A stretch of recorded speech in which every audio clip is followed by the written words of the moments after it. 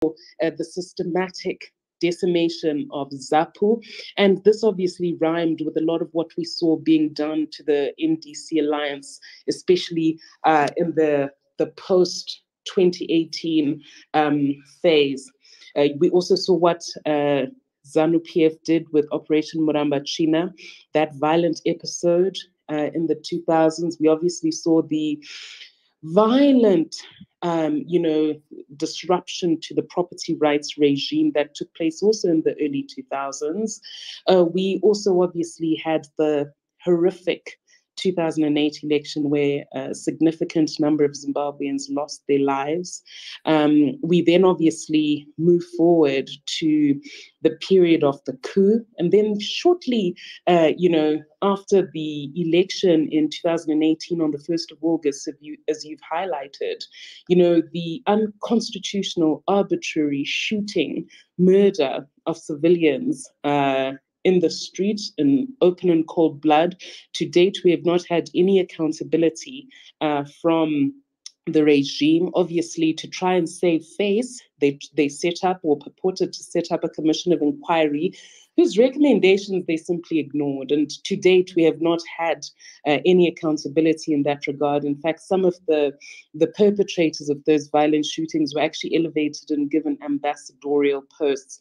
We saw the violence in January 2019, when again, there was this unconstitutional, arbitrary killing by the military of citizens.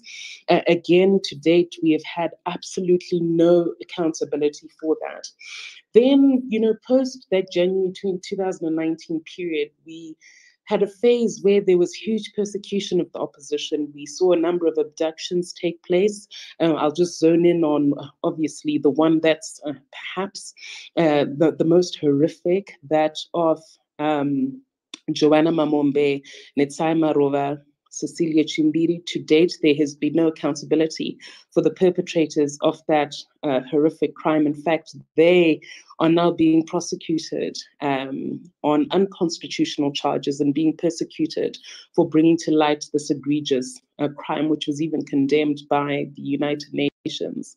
We also have seen the systematic weaponization of the legal system against top leaders in the opposition, whether it was for showing up at Harvest House in the case of Tendai Biti, Ms. Karenyi Kore, Honorable Karenyi Kore, and a number of other leaders, Gladys Khatshwayo, Love Mochino Putsa, and a number of others. We saw the persecution that was meted out against, Honorable Charlton Wende. We saw what took place with Honorable Amos Chibaya.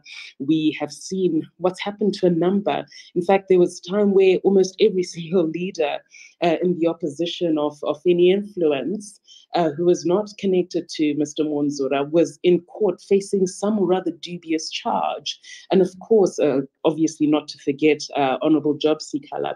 There was obviously no conviction, except, of course, for the case of Makomborero Haruzivishe. But again, the circumstances of that conviction are extremely controversial. The matter, of course, is sub judice. So, I don't want to comment too much on it, but suffice to say that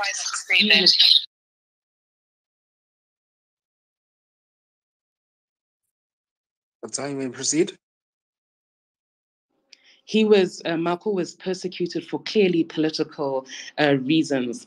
Then now coming to, I think, what's most important for purposes of today's discussion was the abuse of not only the courts, but also state institutions to create this fallacy that Mr. Munzura was somehow the true leader of the opposition. Now, any constitutional lawyer, any basic student of politics, and any citizen who, has a right to vote and is a right and understands that the will of the people is supreme, understands that it's not the courts that impose upon the people a leader of the opposition, of any political party. It's the people, especially because, we work as a matter of law on the understanding that all political parties are voluntary associations.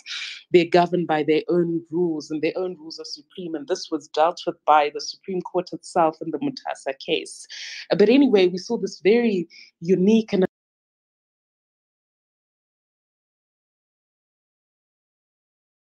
unusual approach where the recalls that were effected by Mr. Mwonzora illegally.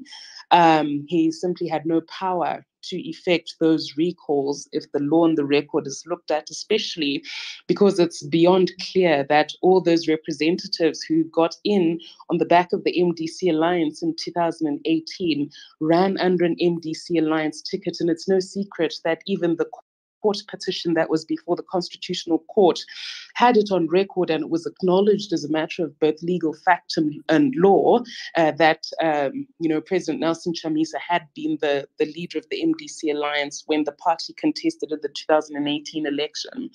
But by some twist of honesty, twist of the record, twist of facts, and abuse of the will of the people, we suddenly saw Kupe, who had run her own political party, who had actually conducted her own Congress in the run-up to 2018, who had ran against the MDC Alliance, but also completely separated herself from that MDC Alliance project. I think it's a matter of record that she opposed even Morgan Tsvangirai as he led that initiative.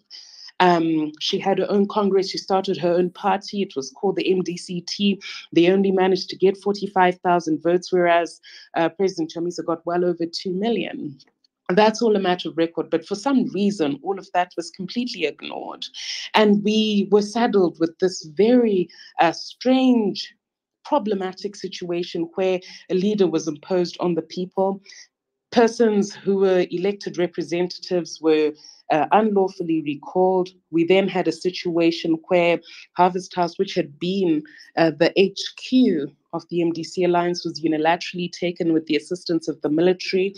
We then also saw just a number of persecuting acts perpetrated upon the opposition.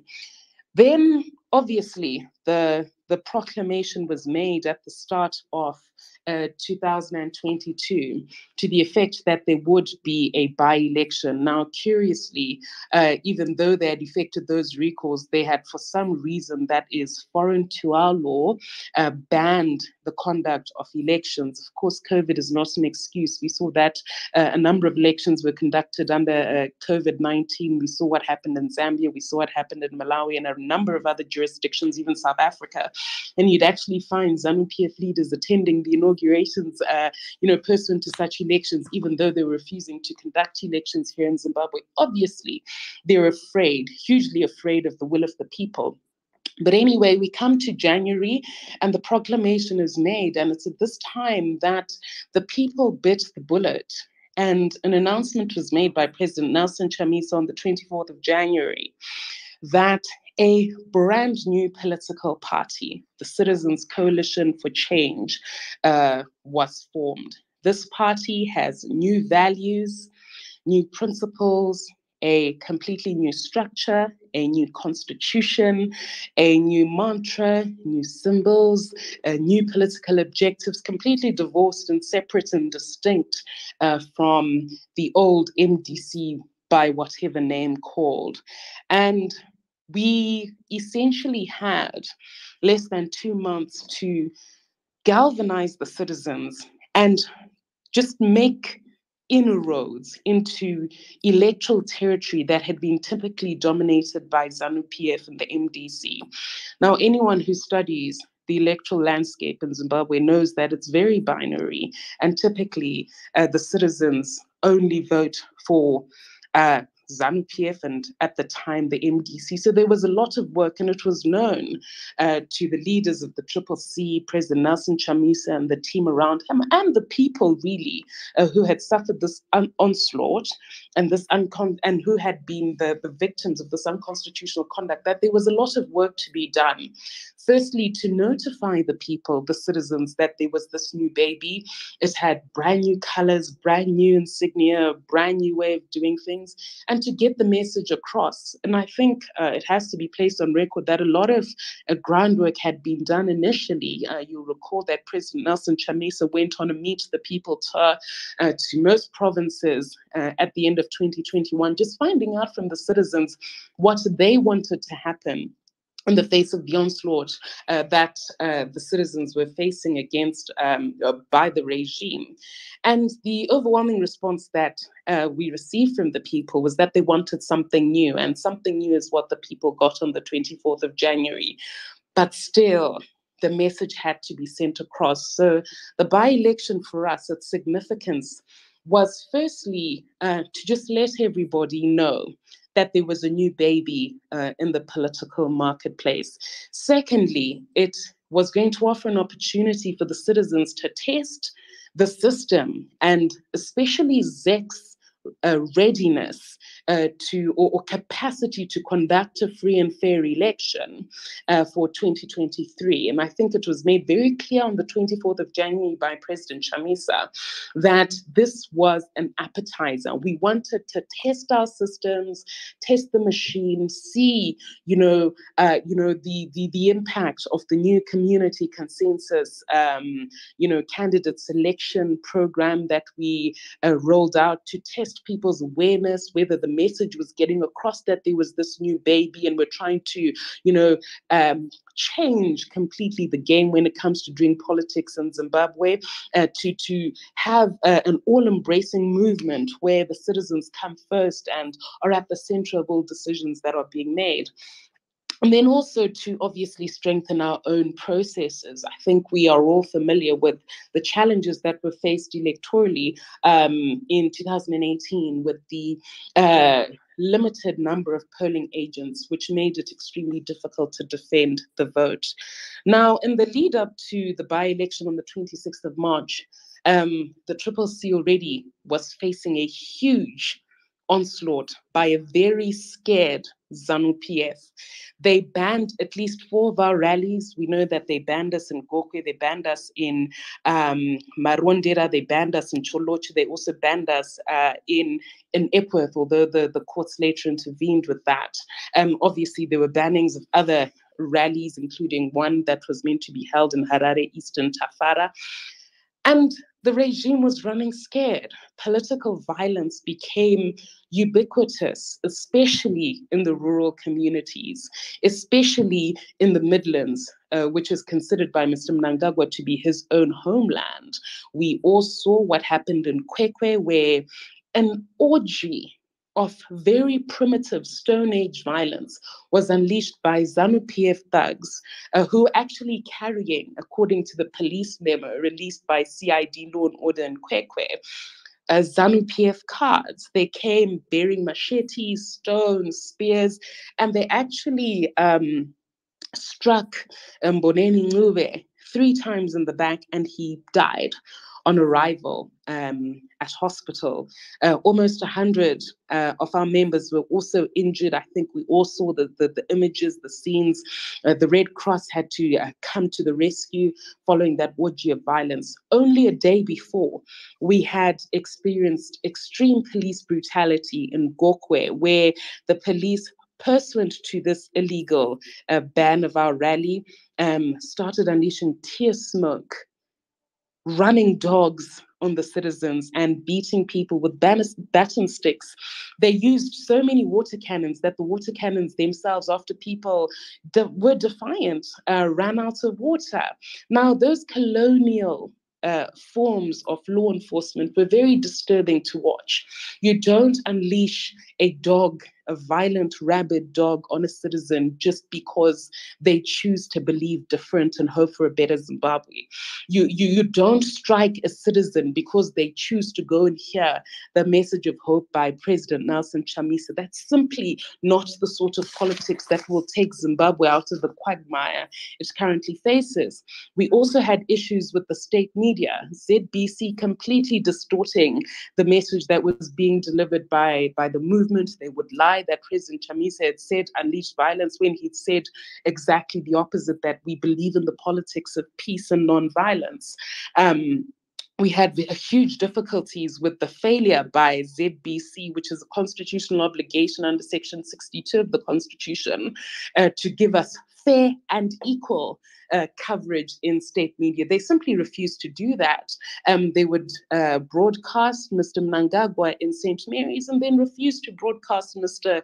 Chamisa in President Chamisa in Epworth.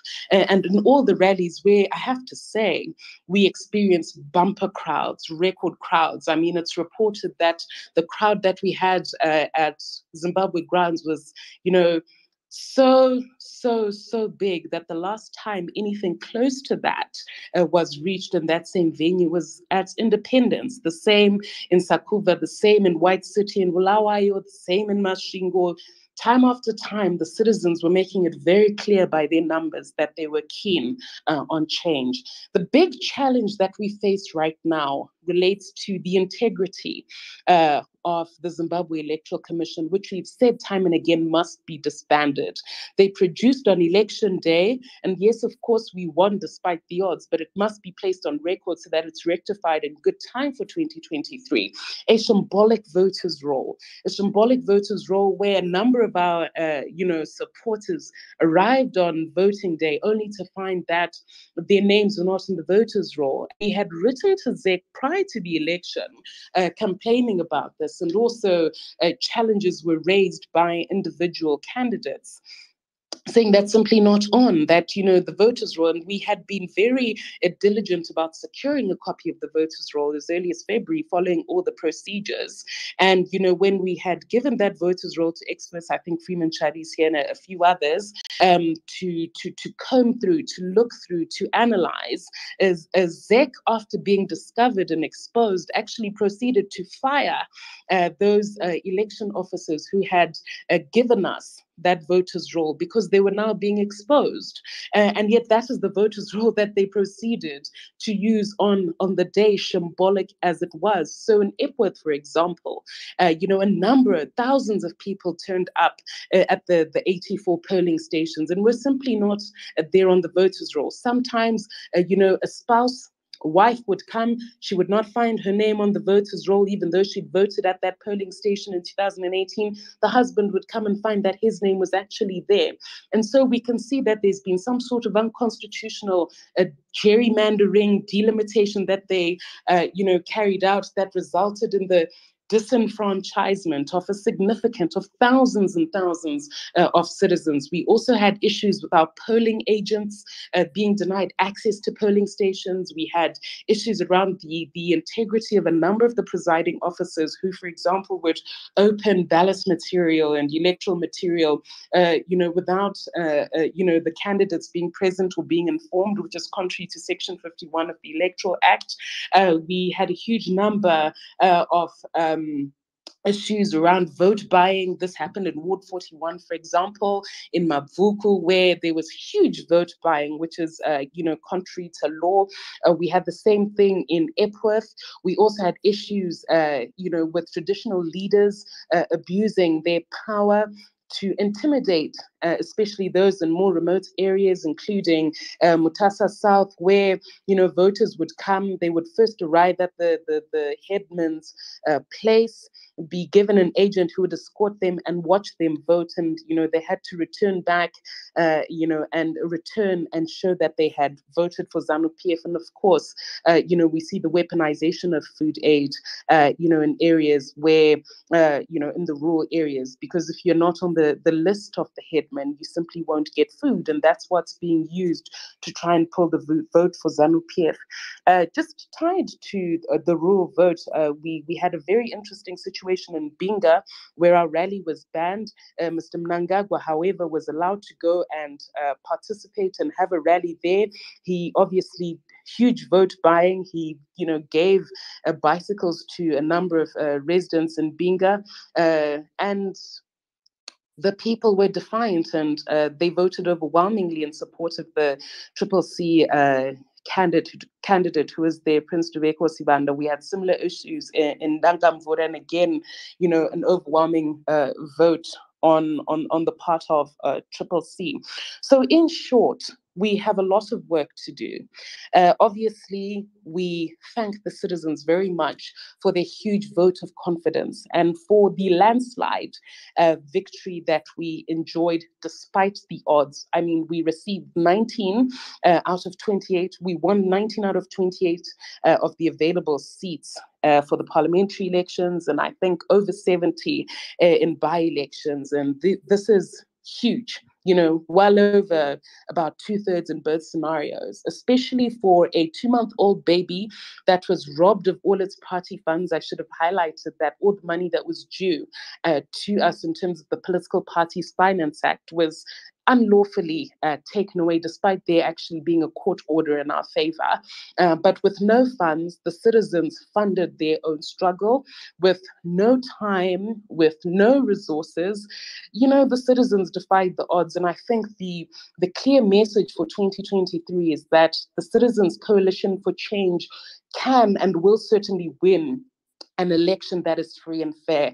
The big fight at the moment is around electoral reform. And this is something that was highlighted in great detail by President Chamisa in his citizen agenda speech for 2022, when he said, the citizens, we really have to act for change. We have to do all the heavy lifting to ensure that we defend the vote for 2023 and ensure that ZEC does what they're supposed to do. If they can't act constitutionally, if they can't act lawfully, if they can't act with integrity, if they can't be honest, if they can't do the basic administrative task of producing a voter's roll and registering voters, then they must be disbanded. You can't hide a polling station in the middle of a bush just because it's a stronghold of the Triple C candidate. You can't, gerrymander voters' roll just because in areas where the Triple C candidate is strong. That's not the sort of politics that will take Zimbabwe into the future. The citizens are sick and tired of suffering, and I am rounding up. But I just want to say that with 49% extreme poverty, a return to triple digit hyperinflation, over 2 billion being looted by ZANU-PF every single year. 100 million is lost to illicit gold deals every single month.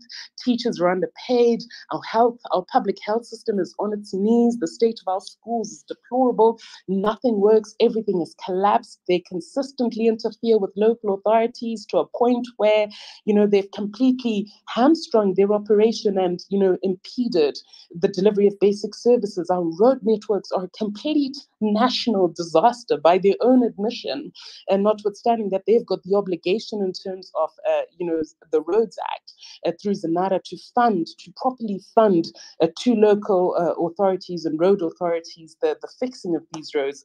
They've got an obligation in terms of the Water Act to ensure that potable water is delivered to citizens, but instead they're on a crusade of building or sinking boreholes for political gain. No, Zimbabweans deserve potable, clean water. That's a basic right in 2022. So by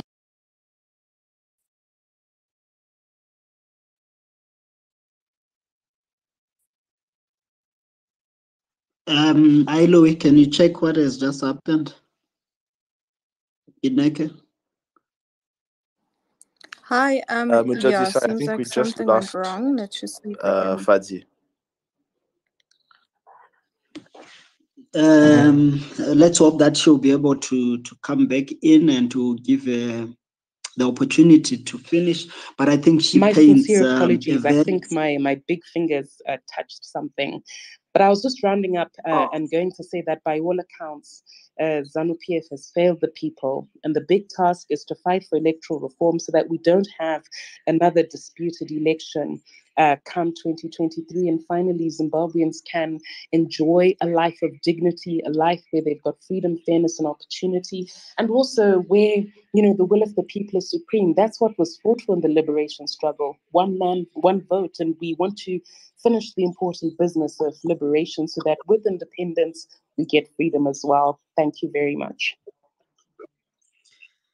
Thanks, Fadzai. And I think the picture you paint is quite dire and a bit deflating, I think, for those who are hopeful that Zimbabweans can find each other and sort the mess that the country is in as we move, especially towards 2023, that there will be less contestation of the electoral result. And we have seen these things in 2018. We are now in 2022. There has been no movement in terms of reforms, in terms of doing what has to be done to ensure that there is less contestation of an electoral outcome. So it's quite it's quite a tall order, as you put it, to begin to think of what has to be done between now and 2023 to ensure that the electoral playground is level and that everyone has a chance. I know that you come back at some point. We know that the Zimbabwean crisis has ceased to be just a Zimbabwean crisis. It has spilled over into the region, into many other countries, and it has become an electoral issue, particularly in South Africa. And I think in Botswana, we have had statements from mayors and ministers in Zambia that indicate that the Zimbabwean crisis has stopped to being just a Zimbabwean crisis. It is a regional domestic issue in many countries. I want you to come in and at some point tell us what the region has to do and the international community at large, particularly the SADC region, what needs to be done from their angle, even as you, those that are inside Zimbabwe, do everything within your power to ensure that there is less contestation of a result in 2023. But thanks for giving us that background and also what happened and the challenges that you're facing. And just to say congratulations on what looks like a solid win for you in the by-elections. I want to quickly come to Freeman and say, look, Freeman, you hearing Fadzai, and the picture is quite dire. But I know that you have been working on the electoral field in Zimbabwe for quite some time, particularly on the technical side of what has to be done to try and ensure that the will of the people is perfectly reflected in an election outcome and that ultimately it is respected. We are coming from a by-election, which I know that you have been following intensely, but also feeding on the work that you have been doing in 2018 and before. What lessons are you drawing from this by-election? And as we move towards 2023, where should all the pro-democracy forces be focusing on to be able to ensure that these issues of election rigging and everything else either are overwhelmed or they are minimized? The issues of the voters' roll, I think you have done a lot of work around the voters' roll together with many others. Where are we in terms of all these things? And in short, what must be done? So Freeman, can you quickly come in and take us through some of the things that you are picking? Thank you so much, Munjozi. I don't know if you can hear me well because it's raining here so bad. You are quite clear, my man. Very clear. Oh, all right, thank you. Thank you to everybody that is here, and thank you, Selo, for giving us this opportunity. Right. You know, I was listening to Fadzai, and I'm sure that everyone who is listening understands now, you know, the complexities that you know, that are prevalent in Zimbabwe. And, I hope, as I articulate the issues that we have seen in the country, more and more people will begin to also appreciate how tough the terrain is in our country.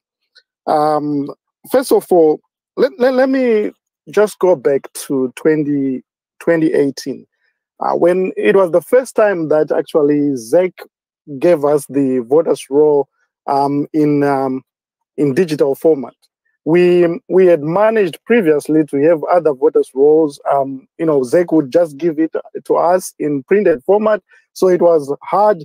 They had to be compelled to provide that voters' roll, and they gave it to us in printed format. It was hard to analyze, and we had to use different technologies to extract the data. Now, in 2018, they gave us a voters' roll that was digital, which they said it was a BVR voters' roll that obviously we expected it to be unique, given that we are talking about the uniqueness of fingerprints. When we looked through that voters' roll, we saw a number of anomalies. Actually, we managed to force ZEC to revisit and edit the voters' roll 3 times before the election. That was in 2018. However, there were issues that were really apparent that they chose to ignore or to trivialize. Now, I'm going to touch on some of the issues that we found. There were about between 500,000 and 1 million voters that we felt were not legit. The reason why we felt that is because as you go through the voters' roll, there are things that you look at. First of all, we know how the ID, the national identity card of Zimbabwe is structured. We know that how to validate it. We use what we call modulus 23 to validate that ID. And we could see that there were a number of IDs that were not valid. 1. 2, there were a number of people that shared, I think there were like 200,000 people that shared the same first name, the same last name, the same date of birth, and the same 6 or 7 digits of the ID, except the last digit. Now, I gave an example. I actually posted this on Twitter, where we had somebody called Chenamo. She was called Sibongile Chenamo. So we had 2 Sibongile Chenamos. They were both female. They were born on 2nd of October 1990, both of them, and their IDs, both of them were 03-140190. These both of them, and both of them had a Z, except the other one was Z03 and Z26, which means that the districts of origin, I think, were the ones that they were different. And these were unique. These are things that we could tell that this was wrong. And we approached ZEC with about 200,000. We actually put a sample of about 100, but we had 200,000 of those. We went to ZEC and said, these people, we would want to make sure that they are legit people because this is statistically improbable. And they said, no, these people exist. And we tried to follow up on some of these people. We couldn't find them. Now, what happened in 2022? These people that we had identified, now they removed the duplicates in 2022. But in 2018, these people were there. They removed the duplicates only on the 100 people that we had asked about. They did not remove the duplicates in the other 200,000 that are still in there. Why am I saying this? There is a clear conspiracy that is happening at ZEC, and people have to know about it. Now we get to 2022, they give us the voters' roll. We went through the voters' roll. Now, there were 177,000 people that had been moved from their polling stations, and apparently most of them had not applied to be moved. These people moved to polling stations, some which were 5 kilometers away from where they are, some to different constituencies, some to different wards, and these people, some of these people, they had voted at these polling stations from 2008, 2013, 2018, but now in 2022, these people have been moved to a different constituency or to a different ward. And none of them had applied for that. Those were about 177,000 people. We asked ZEC about this, and then they came back to us like Fadzai said. They said, we got the wrong voters roll. But this is a voters roll that CCC had gotten from ZEC. And we asked them, how then do you say this is a wrong voters roll? There is a paper trail and there are people that signed for this. They said they fired people that were in the technical department and so forth. But now, when you look at what you see in this voters roll, you realize that, from my belief and one that is shared by all those that have looked at this voters roll, ZEC released a delimitation voters roll that they had already started to work on gerrymandering way before there has been a census and way before there has been a complete, again, registration of people as is required by the law. And so, unfortunately, they gave that to us. And when we looked through this, there were certain trends that we were seeing. For example, like I said, you would realize that before this election, I said to people, I think we shouldn't go into this election. The reason why I said that is because when you looked through what ZEC was doing, especially in Epworth, Kwekwe, and a number of other constituencies, especially around Harare, you would see that ZEC was specifically looking at polling stations, and they were moving polling stations in a manner that would enable them in 2023 to gerrymander and provide a bigger chance for ZANU-PF and Mr. Mnangagwa to win more constituencies around urban areas. This is important. Let me zone in on Epworth. Epworth has 7 wards, 1 to 7.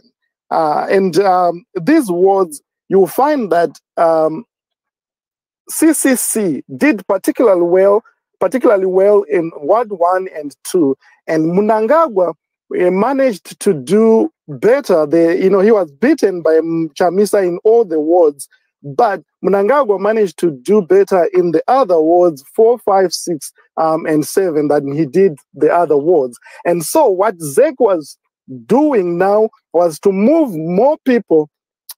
More people were moved. The polling stations that Chamisa won well, they moved them to one area. And then the polling stations that Mnangagwa won well, we lost with a better margin. They were moving them to one side. Now, you could see the people that were being moved there. Why is this important? The delimitation is coming, right? They are supposed to do a delimitation for 2023. And what is happening is that when you look at the constitution, the delimitation of Zimbabwe, we have 210 constituencies, and they are supposed to be equal in number.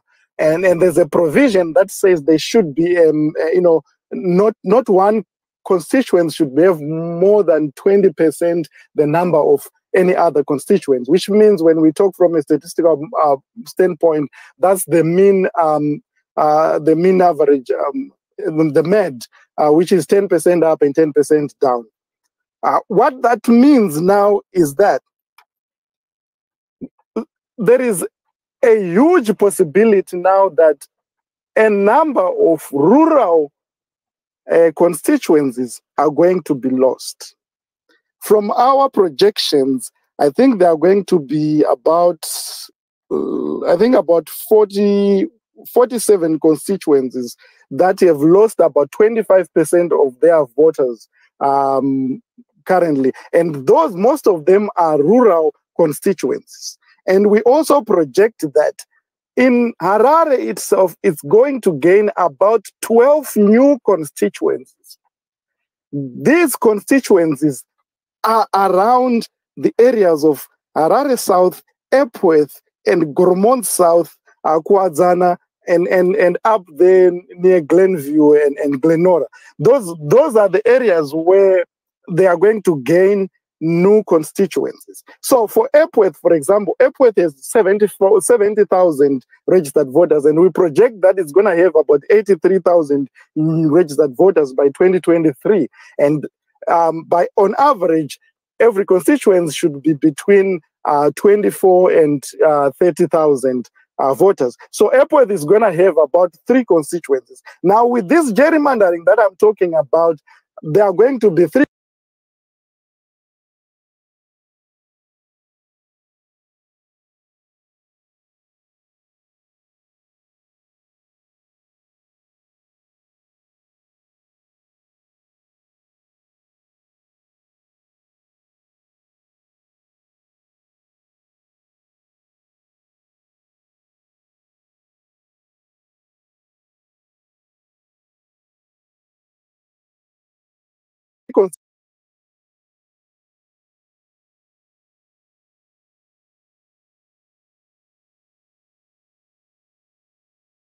So ZANU-PF is trying to then, balance things rolling. Then they should win them somewhere. And this gerrymandering is where things are happening now, and we have to pay attention to that. So I'm going to stop here, but there is a lot of information that is around the voters' roll. You asked me what should be done. I don't know if I have time in this slot now. Yeah, you do have a few more minutes, man. You can get into that. All right. So the first thing that I've been saying is that pay attention. Pay attention to a number of things.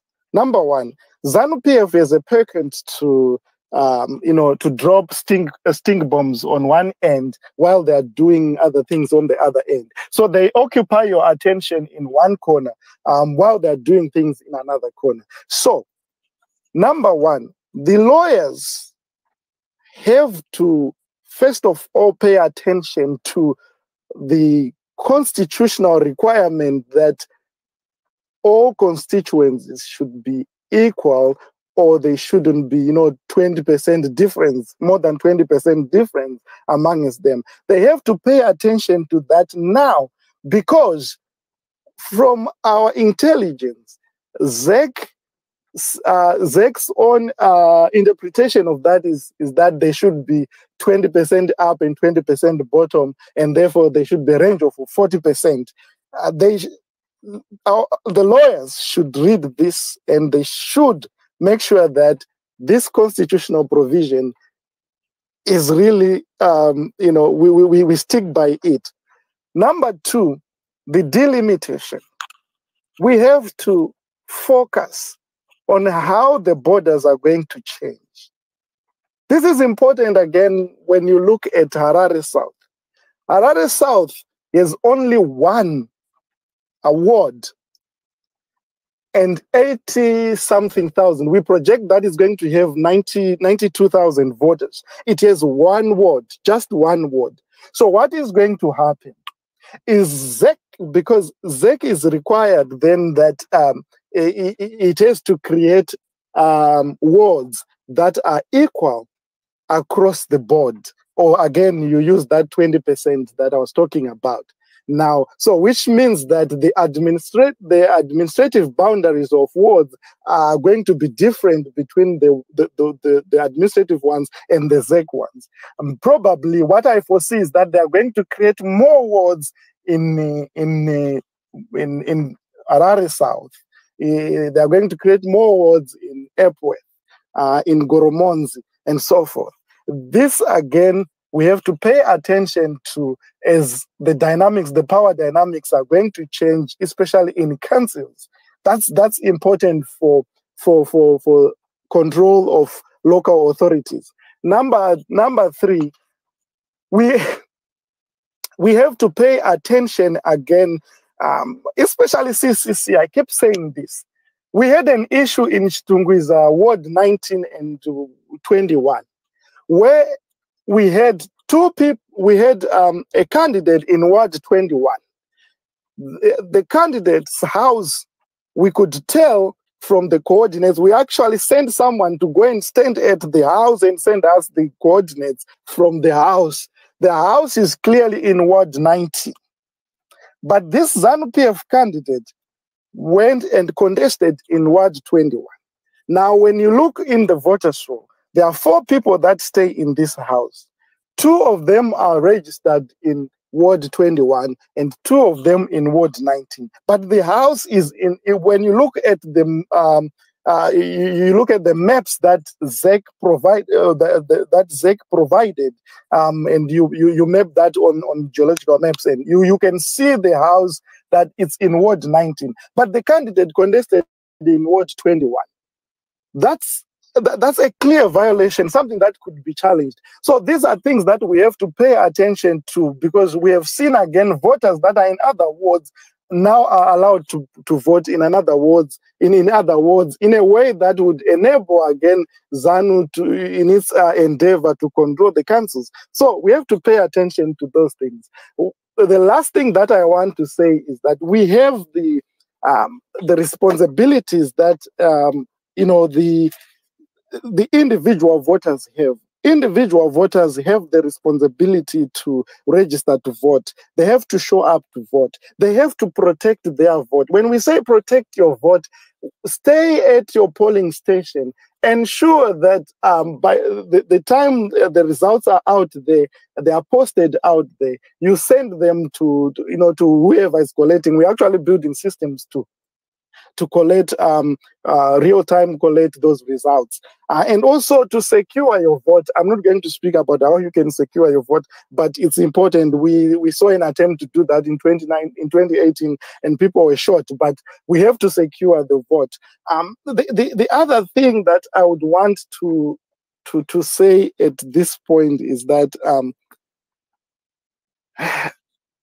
we are fighting a monster that doesn't really give a damn what we think.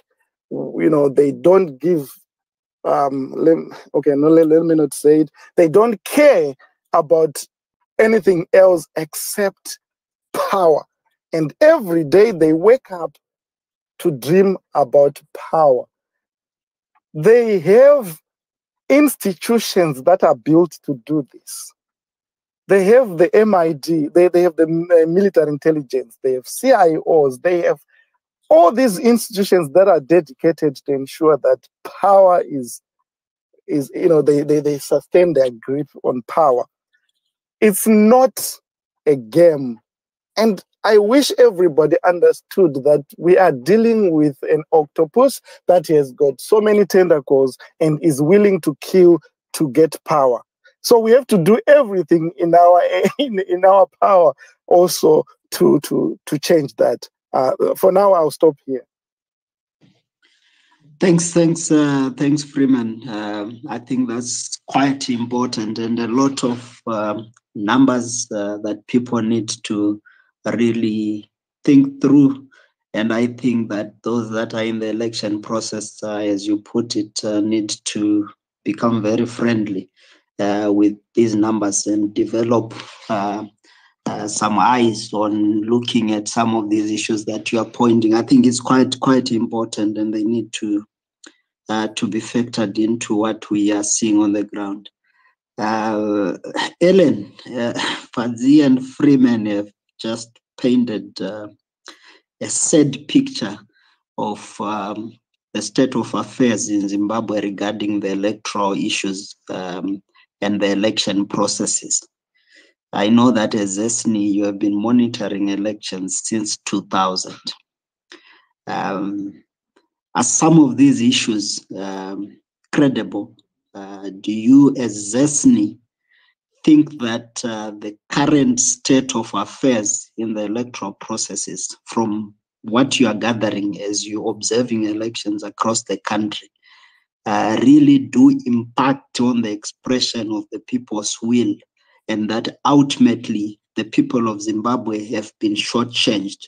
What we're trying to get to understand here is that how do we build our election processes so that the will of the people is reflected, and what Freeman and what Fadzai have just said indicate that there are many loopholes that will not allow the free expression of the people's will.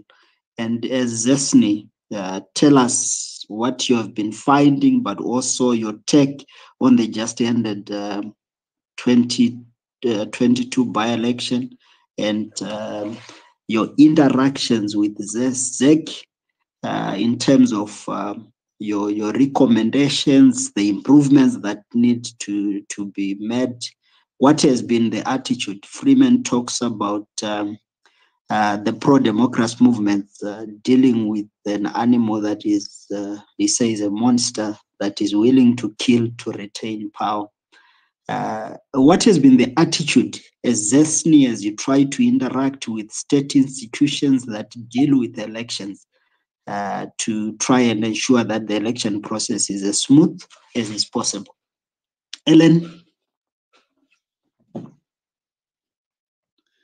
Okay, Ellen? thank you. Yeah, can you hear me, John? Yes, I can hear you. Okay, thank you very much for those insights, questions. Yes, I totally agree that there are issues, there are concerns that have been raised by the two former speakers that I agree with. But one thing we need to be clear of as Zimbabwe is that according to our constitution, according to our laws, constitution in particular, the supreme law, the chosen way or what we voted for during the referendum as a way of choosing or selecting our leaders that govern us through elections. So either way, we have to have elections in Zimbabwe as a multi-party democracy, or a growing, or a country that is maybe trying to move towards a democracy.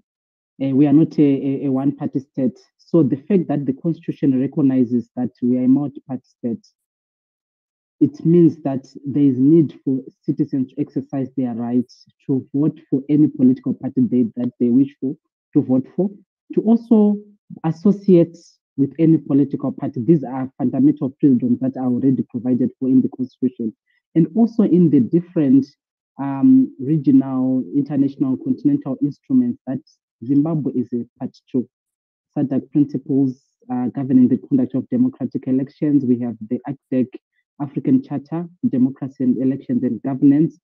We have UDHR, we have the African Charter on People's Rights, and so forth. There are quite a number of instruments that we can refer to, but that Zimbabwe actually signed, or that Zimbabwe is a part to. So over the years, we have noted quite a number of issues in our elections. Like you said, since 2000, though I joined ZESNI a bit later than 2000, but where I used to work, we also were involved in elections.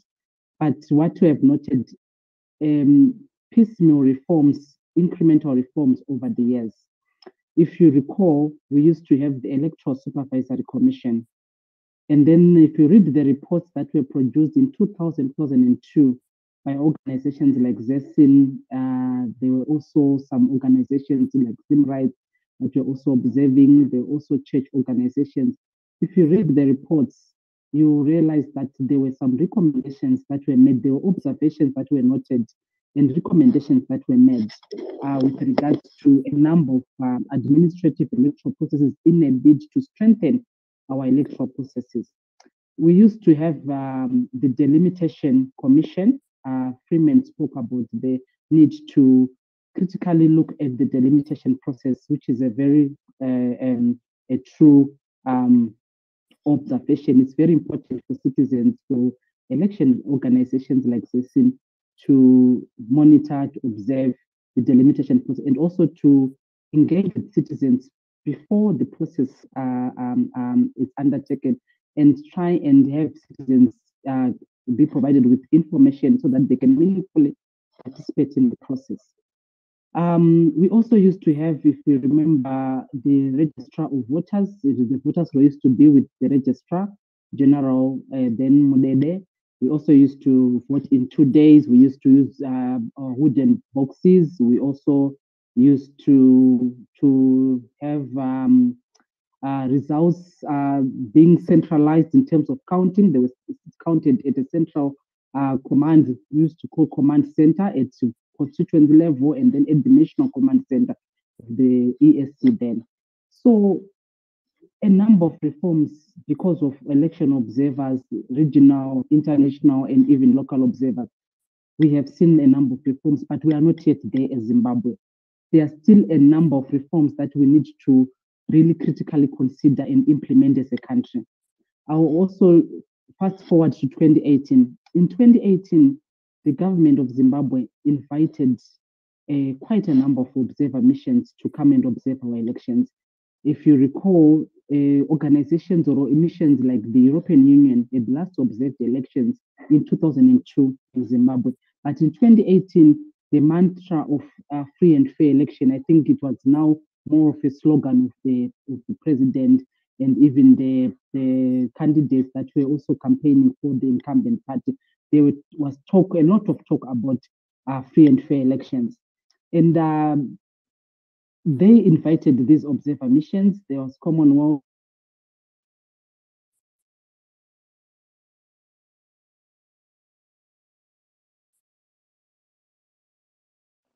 Hi, Ellen. We seem to be losing you.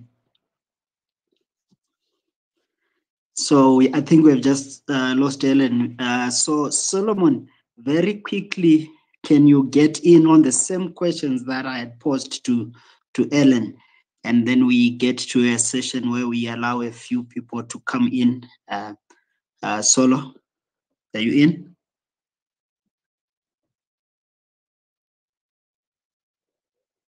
I also think that we don't have Solo. Okay. Ellen, can you hear me? Oh, that's good. Fadzai, let me quickly come back to you. That so it's quite clear that there are serious issues that are coming out in terms of the electoral playing field and the challenges that we are seeing, and also the questions I posed earlier. I'm hopeful 23 can be a better year in terms of ensuring that the environment itself is quite okay. Others have said that it could be that you have not been doing enough as opposition parties in Zimbabwe in terms of doing the need or what has to be done. That we are coming from 2018. We all saw the challenges that came with 2018. We knew what needed to be done. Maybe you could have pushed more. Is that too harsh and made by people that don't understand the context? Or do you think that there is more that you can do as a party, but also moving forward? One of the things is also that the kind of voter path we saw in the by-election, a lot of people have been writing that it is because there is a lot of negativity. People are fed that the election result doesn't really matter. How do we deal with that? How do we ensure that we agitate people to want to participate in the election process, but also that it has to do with their future? Just come in very quickly and give us your thoughts around that. Thank you so much, Munjodzi. I'll try and be brief.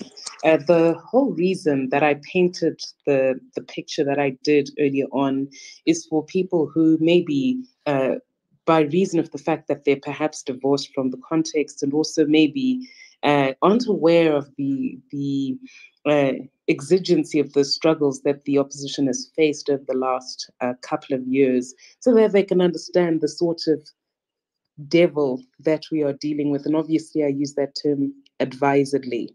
This is a very sophisticated dictatorship that will do anything to cling on to power. And I think Freeman made reference to this. And so the fact that our outfit is still standing despite all this, and that something new was able to be born, I think is a testament to the fact that we are doing everything we can in the toughest of circumstances. In fact, when I spoke, I didn't even go into the individual challenges one will face, the fact that you're constantly in court for very silly charges, flimsy, that they can't even sustain for 15 months, you don't get a charge sheet. The fact that they will constantly persecute and attack. But that is not to say, Munjodzi, that the room for improvement can never be filled. The whole reason that the CCC was created was to offer, a new perspective and to really bring citizens together and marshal our imagination and all our, best minds, our best ideas, the best of the Zimbabwean spirit to build something big and something beautiful. We want to launch off the politics of hope, not the politics of despair. We all know what's wrong, especially if you're in Zimbabwe, but we want to defy these odds. And I think the citizens have been very good over the last couple of years at defying the odds. They thought that they'd completely destroyed us and that they had put in their own proxy puppet as the so-called leader of the opposition. But the citizens spoke very forcefully about what they want. It is possible to beat this monster. And I don't think, all the citizens, the thousands, the tens of thousands, hundreds of thousands of citizens that we saw on the campaign trail, in fact, it's probably more than hundreds of thousands if we put all the rallies together, the millions of Zimbabweans that we saw, I don't think they would put that much effort into the machine, into the project, into 2023 if they did not believe that change was possible. People certainly believe, and we're obviously not naive about the enormity of the task at hand. There's lots of work to do. Freeman spoke about some of the things. There are things that we're strategically working around, things that I'm not actually going to go into detail about here because we know that we're dealing with a gruesome regime, and if you unveil every single thing, say this is the actual litigation we're going to bring, this is the actual homestead we're going to use, this is they have been lethal in the past, and we've learned it's not the first time that we're using the legal system to fight the regime. So I think we've learned some lessons, and we're going to launch off those lessons. I come now to the question of voter apathy. Now, if you look at the data, it will actually tell you that for a by-election, the turnout that we had on the 26th of March was pretty standard. In fact, just a little bit above the norm. Typically, you've got about 20% or just under 20% turnout. And I think this time it was a bit higher, close to the 30%. And if you look at some of the constituencies where we did very well, Nangamvura, for example, we polled over 13,000 votes. Being a rural constituency, we got over 10,000. The list goes on. It is clear that we had a decent turnout. Now, the reason statistically why Zimbabweans don't typically come out for by-elections is because the citizens are really keen on, participating in an election that's going to answer the national question, that's actually going to bring change to the table. And now, obviously, this by-election was extremely important for all the reasons I highlighted earlier. It was never going to be the sort of election that was going to transform the configuration of parliament. We're not going to be able to attain our desired goal of a 2/3 majority in parliament through this by-election.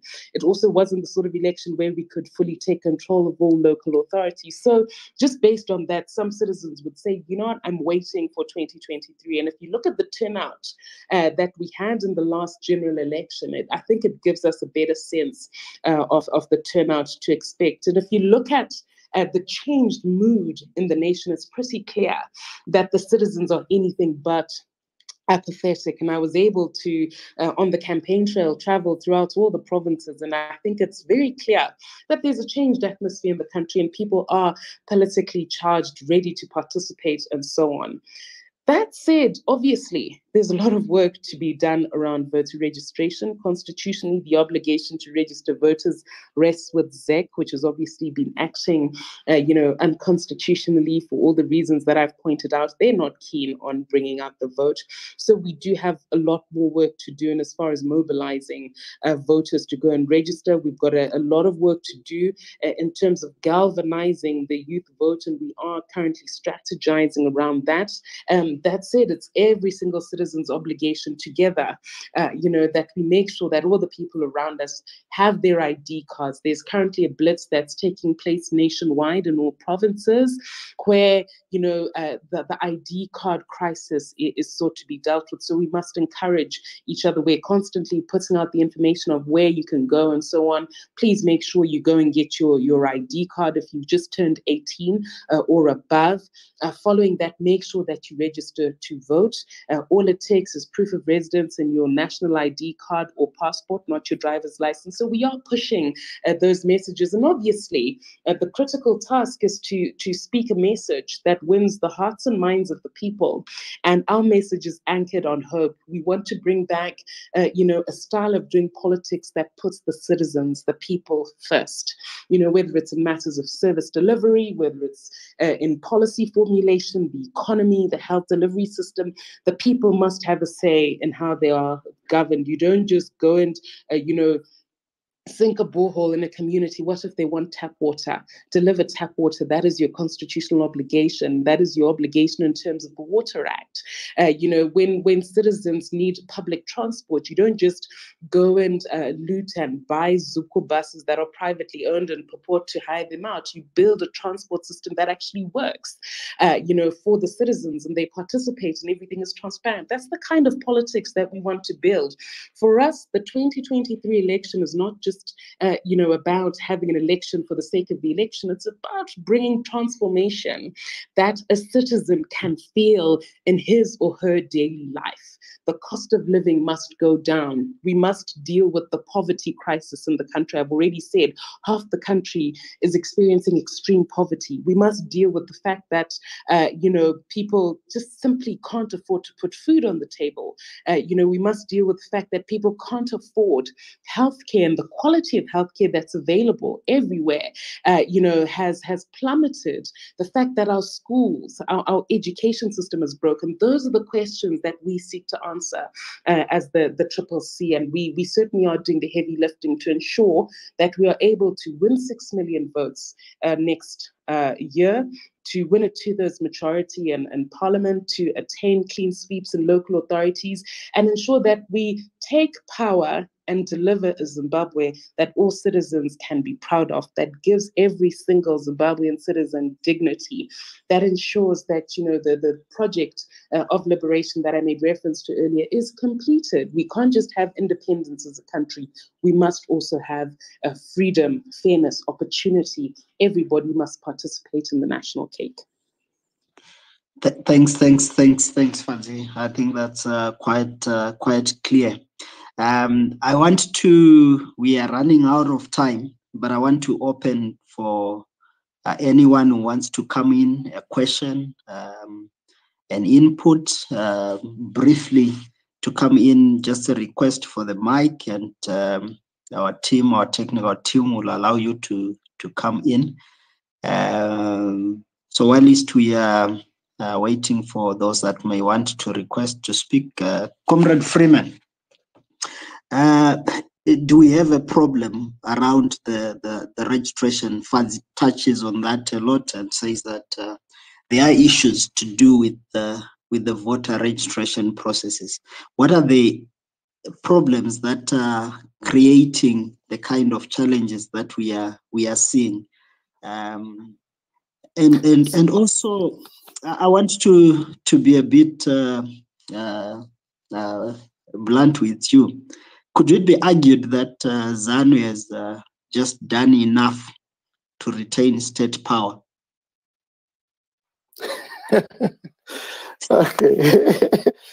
All right. First, let me talk about the issues of registration. I think people have to understand that previously we had that the process where ZEC went around, I think about 2 months ago, where they were, trying to register people to vote. That was last year, and we didn't have a lot of people that voted because first of all, people don't have ID cards, especially those that are coming through. I'm not too sure why they could, they can't say that, years ago, we used to have that green paper, the paper ID that you would get, a temporary ID that you get, then you can use it for everything else before you get your metal ID. I'm not too sure why now, given that people have ID numbers on their birth certificates. I don't know why ZEC did not allow people to provisionally register themselves using, either the birth certificate or a paper or temporary ID. That was the first thing that we saw. Secondly, ZEC distributed itself in a manner that was, it defies logic why ZEC would have a single registration point in a district like Chiri, where you have one registration point at Chiri Growth Point, and yet the district has a radius of more than 60 kilometers.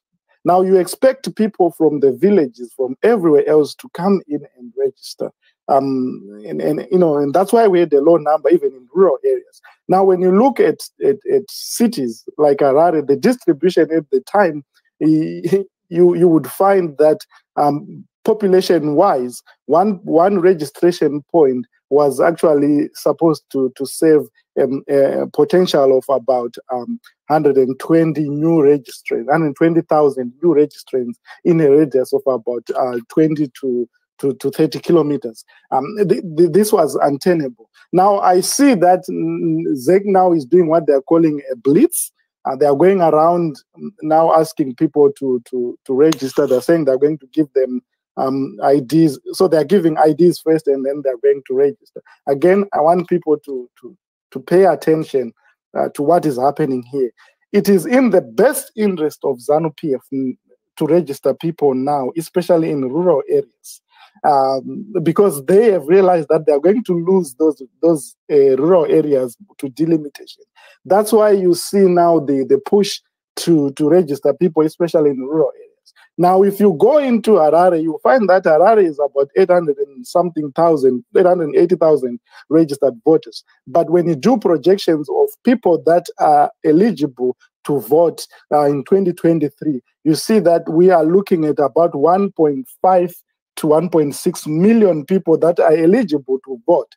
Now, again, when you look at the distribution of registration areas, you also realize that it's skewed towards the areas that ZANU actually wants to get more people to register. So I hope that the civic society and the opposition fraternity, when they look at this, they realize that they have the opportunity. We did a projection again that if all the people, let's say 80% of people that are eligible to vote, register in Harare, Bulawayo, Mutare, Gweru, the opposition can win the presidential election. I'm talking just of the presidential election. The opposition can win the presidential election with if they win all the urban councils and only 2 rural provinces, they'll be able to win the presidency if you look at the numbers. So I wish, again, the opposition fraternity can put more focus on getting people out to register, especially in urban areas, in areas where they have where they have much. They usually win. They should go out there and push people to register to vote, and also try now to reduce the margins in rural areas. Now, coming to whether they have succeeded, ZANU has succeeded. Let me tell you something. I keep saying that there are 4 things that determine political power. One of them is access to information, access to security, access to control of the mode of production, and control of finance. In information, we have managed to fight equally with the government. That's why you realize that no one cares about the Herald anymore. No one cares about ZBC. Now, the real place where the opposition has to win is with the security. If they can manage, like we saw Tendai Biti winning in Chikurubi, if they can manage to sway the security sector to also create some level of comfort for change within the security sector, I believe that the elections in 2023 might be a watershed election. Thanks for that. Thanks, Com. I want to quickly open for the floor. I see a few people have requested the mic, and so I want to start with Taona. Can you quickly come in?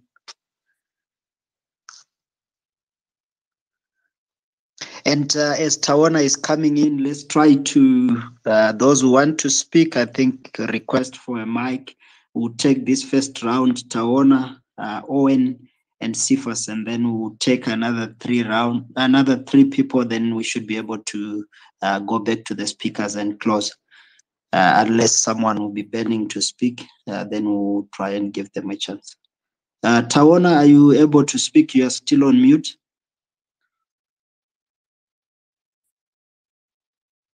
If not, Owen, can you come in? Thank you so much, Salo. My question goes to, I think I want to direct it to Fadzi. Is it a question of registering more people to vote, or it is a question of voter apathy? You know, in 2000, where MDC performed, then it was MDC or the opposition, performed well. People turned out to vote. And if you check, after 2000, the other election that came in, the voter turnout was low. And then in 2008, we campaigned so much that people will register to vote and people should go out and vote. And people, they really voted. And the turnout was good and the performance was also good. And we even won the election. And then thereafter, things goes down as well. If you check the trends of voting, the performance, things going good and going down. And then when things died down, we then came into 2018. We campaigned much on people to register to vote. We targeted new voters, and we performed good in 2018. So my question is it the question of registering people to vote? Because we still have those people who are registered to vote, who were voting for MDC before. Our numbers has gone down of people who are voting for MDC, because before there were new voters or new first-time voters that we targeted, and they voted for the opposition. Now we are targeting for first timers again. And we still have those other people who were first timers. Now they are no longer first timers, but they voted for MDC. Where are those people going? Where are those voters going? Because we should not always be. Thanks, Comrade Chari. I think that the question is quite clear, Fadzai, that is the diagnosis of the problem correct? Is it voter apathy or people haven't registered to vote? I think that's quite clear. Sifas, can you come in? Sure. Thank you. Thank you. I hope you can hear me. Loud and clear, man. Thank you. I think for me, I'm picking up from what Freeman Chari alluded to. I think the fact that we can, the CCC cannot win the election without taking seriously the rule of vote. I was in Bikita over the weekend, and I realized that 2023 is going to be a very interesting year in the sense that there's going to be famine, most likely. In Bikita, where I was for the funeral, I think there is nothing to talk about in terms of the crops there. And I think it really broke my heart to actually realize that I think it's going to be a very key determinant factor come 2023 election. I'm sure we know what has happened even over the by-elections, where people were actually being given tickets, so that they could actually vote for the ruling party, as it were. And with the imminent famine or hunger that is coming, especially within the context of the rural vote, I'm not sure if we can clarify in terms of the plan, or there is at all a plan at all from the CCC, because we cannot talk about winning 2023 election without taking into cognizance the rural vote. And now they are faced with hunger. And we know that the ruling party always uses that as a strategy to penetrate the rural communities, as it were. Is there any plan in place from the opposition to try and make sure that we possibly also can come in and do something about the hunger that is actually imminent in this coming election? That is my question. Thank you. Thanks, Sifas. So I think, Fadzai, that's also quite clear with the drought that is looming. Vote buying is likely to increase. Does the party have a way of trying to minimize voter buying? Trust, can you... Ineke, can you mute Trust? Thank you. So I think that question was clear. Let's go to Derek. Derek, can you come in?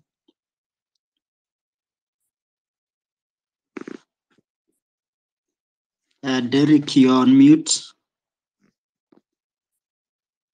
I don't know. Hello, how are you? Hello, how are you? We can hear you. Can you please go ahead?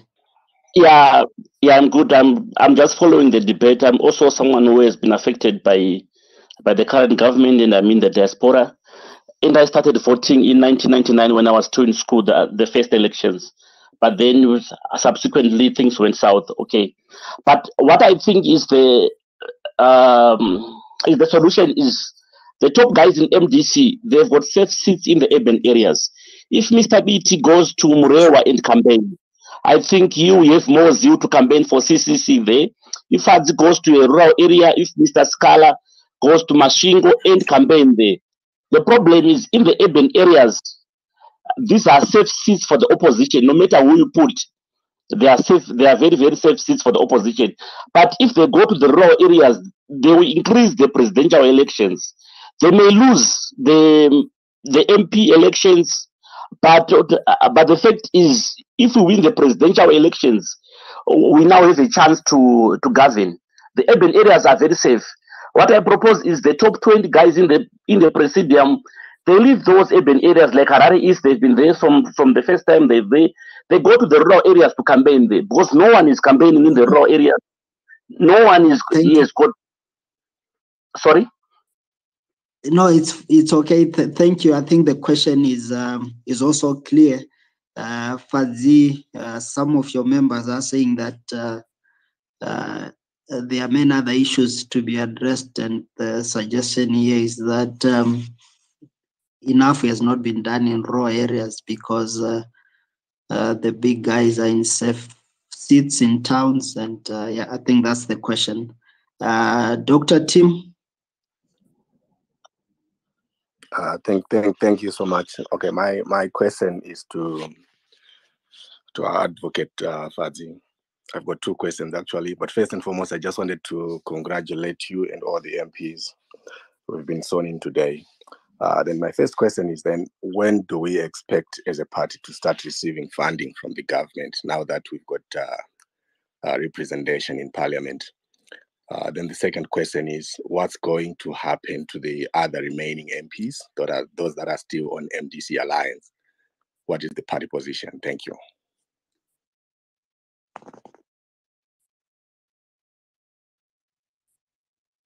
Thank you, Doc. I think Fadzai, you're noting the questions as well. The first one is, the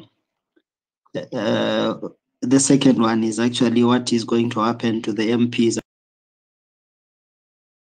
I think that are still under the MDC.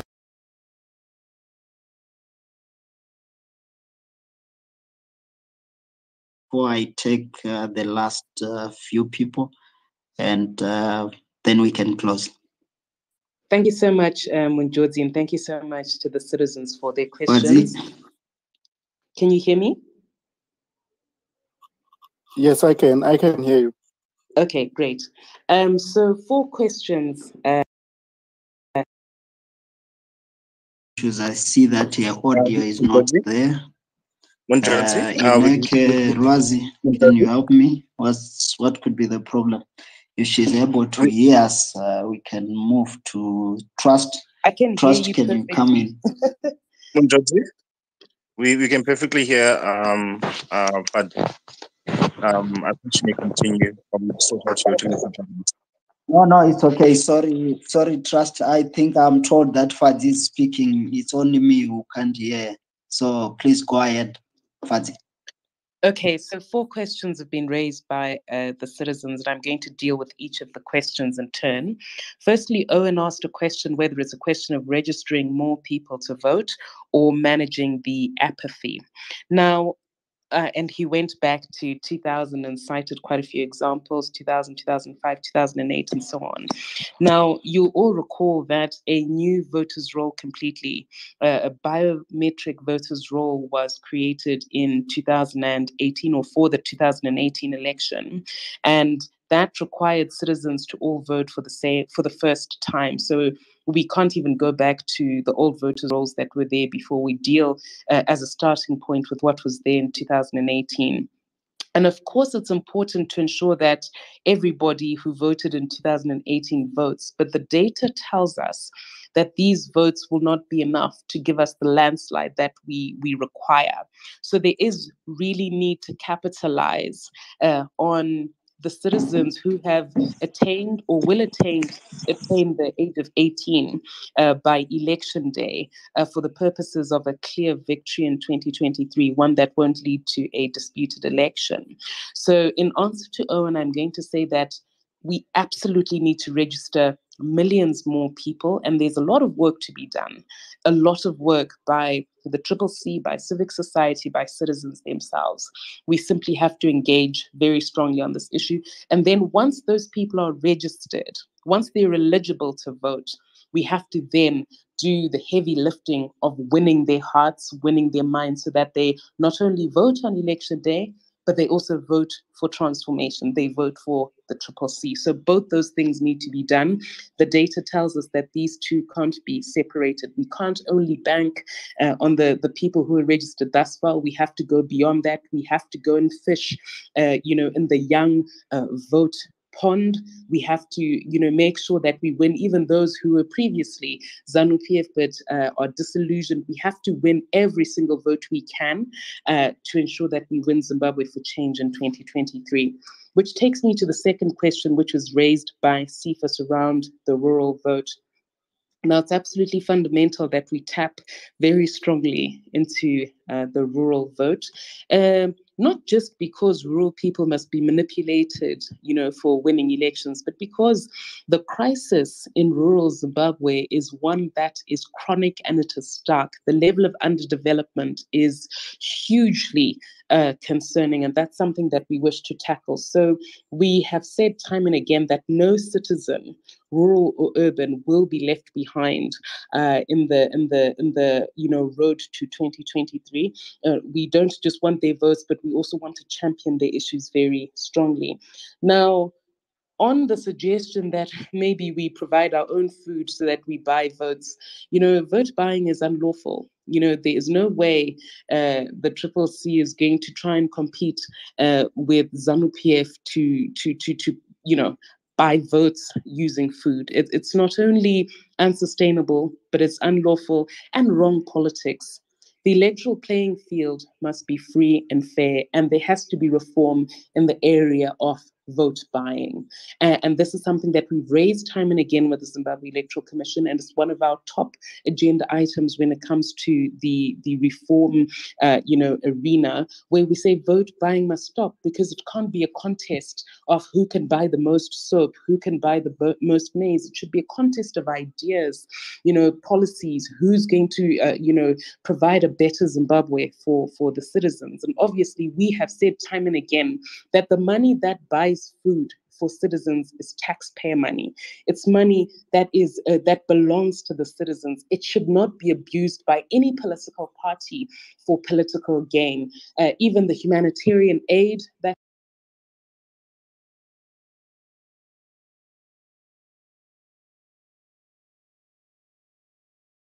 agencies, whether they're domestic or foreign, to say that, look, you have to make sure that you manage the distribution process. And that's where the plan lies.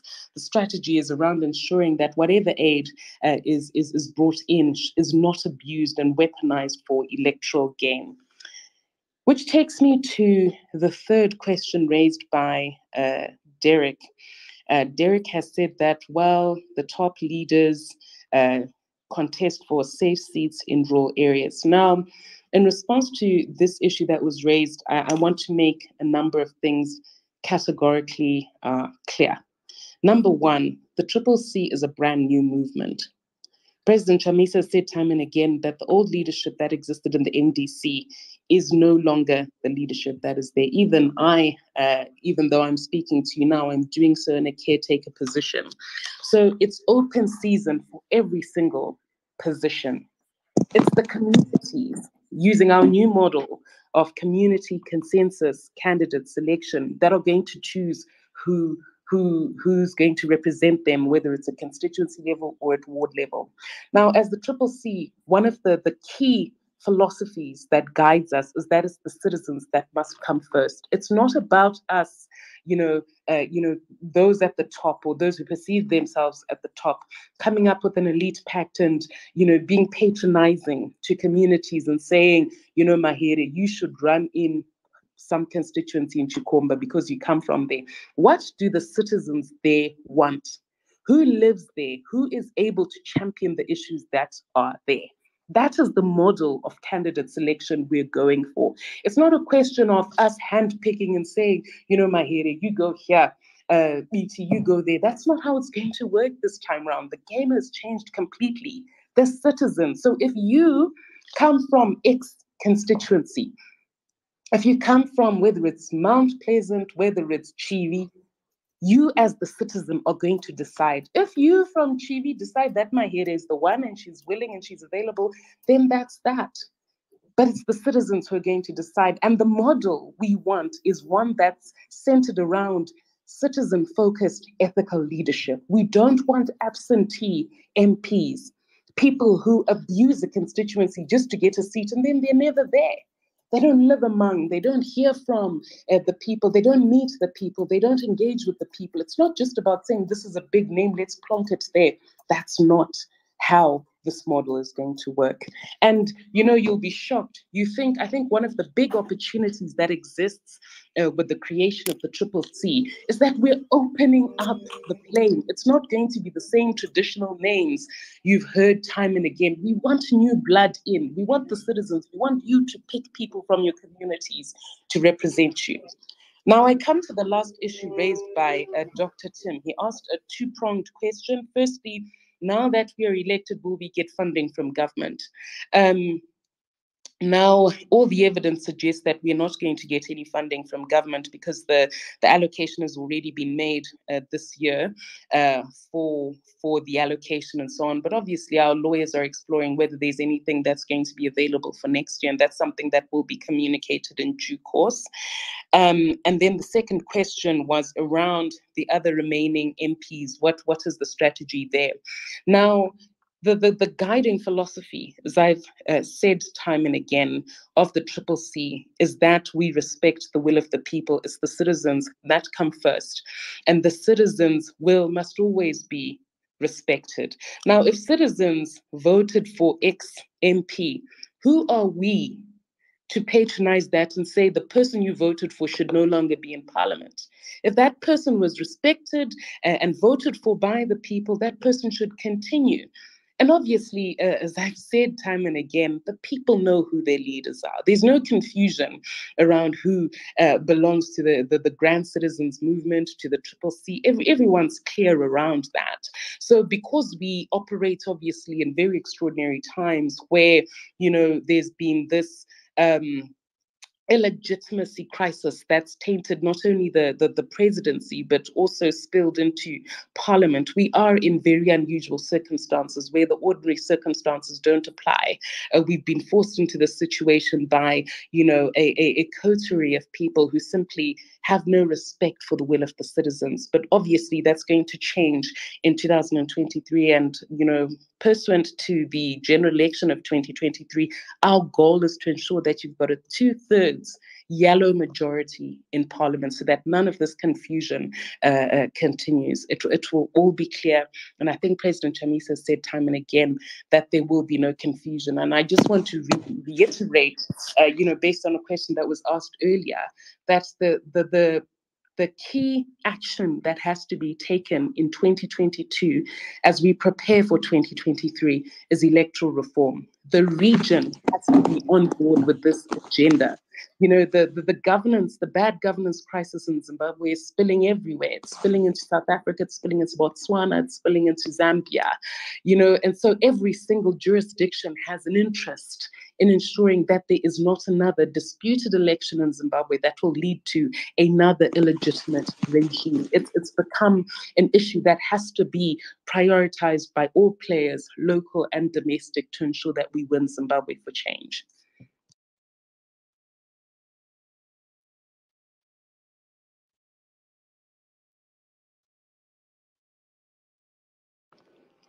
Sorry, Munjozi, I could go on Thanks, all night, thanks, but Fadzai. I'm done. I was having a problem of hearing you the last few sentences, but thanks for clarifying some of the questions that are coming up.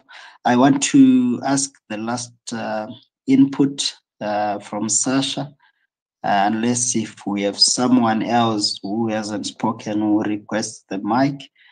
Sasha, you will have the last input. Can you come in? Sasha, you're on mute.